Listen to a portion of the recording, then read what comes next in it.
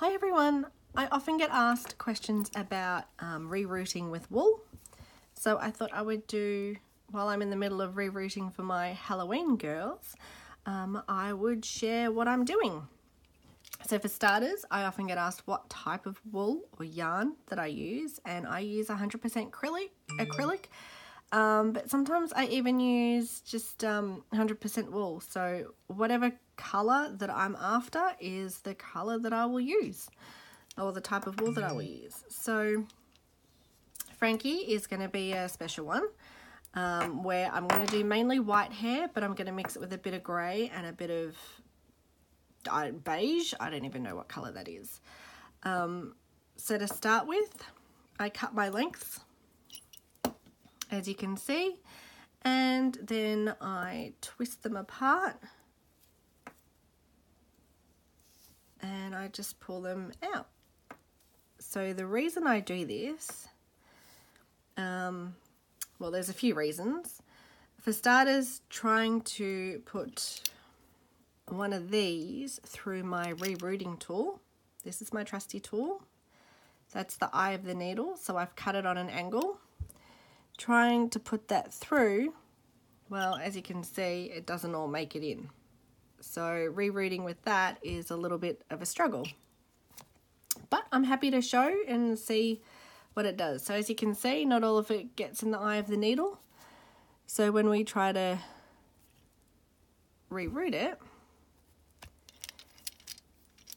I mean, it goes in sometimes, but then there are bits that aren't in there. So the more that you use for the needle, the more likely you're going to break it. So you'll go through quite a few needles when you do it like this. I also like to brush out the hair at the end. So I use a pet brush and I brush the hair at the end. I'm not going to do it now because for me, this is the easiest way. This technique works for me. A different technique might work for you, but this is what works for me. So also if you use the full piece, the doll can end up being really top heavy. So I prefer using these pieces.